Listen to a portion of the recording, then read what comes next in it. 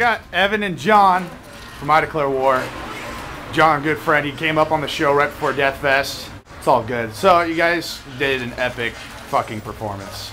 Really good. For Left Alive's last show. What was scene here for you, especially with the Viaduct being like volunteer ran? What does it mean to you guys?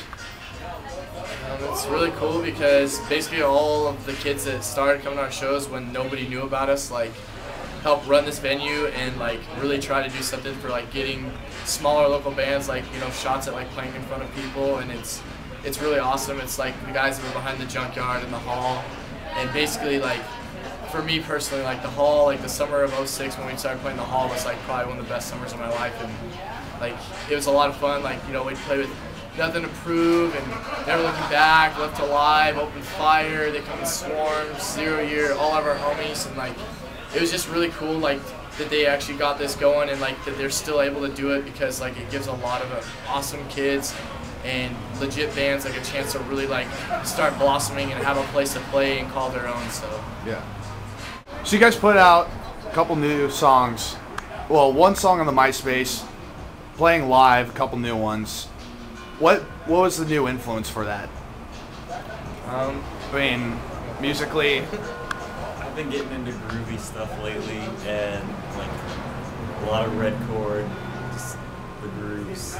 I don't know what it is, but I've been writing that kind of stuff lately, and a lot of Whitechapel and Acacia Strain. Always be there.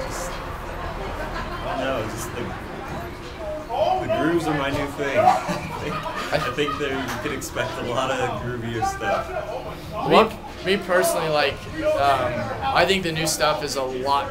I mean, I'm not gonna lie, like, majority of the old songs, like, we've been playing for 2+ years, if not longer, and like, we're all really burnt out on them, and like, we're just really trying to progress to like our next level of musicianship, like vocally, like I told you on the interview at the radio, you know, just pretty much gonna stick with like the mid, really burly range vocals and like the real gutturally, like gurgly stuff, like that you can expect on some songs more than others, depending on like where it fits and everything. But so I heard some differences in some of the older songs too, yeah, using different vocal stuff too.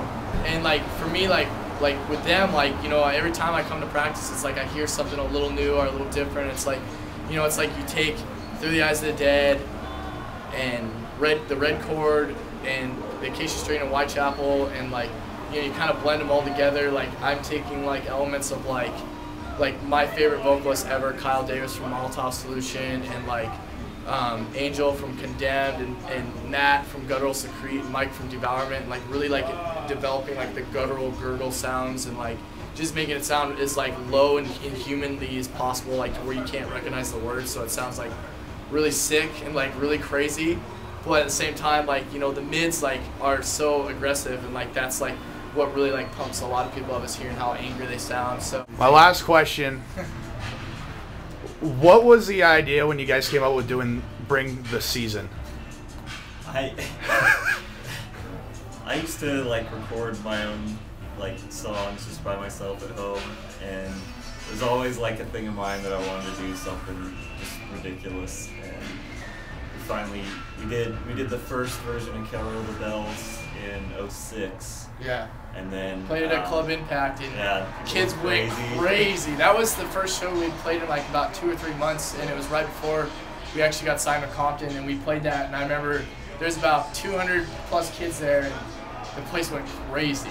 So it was kind of fun. I personally don't like really playing them anymore, because it's kind of was a joke, and kids just like want them all the time. Even when we were out on tour in May, kids were like in Alabama or like Georgia, like Florida, like play the Christmas song, and I'm like, you've never seen snow.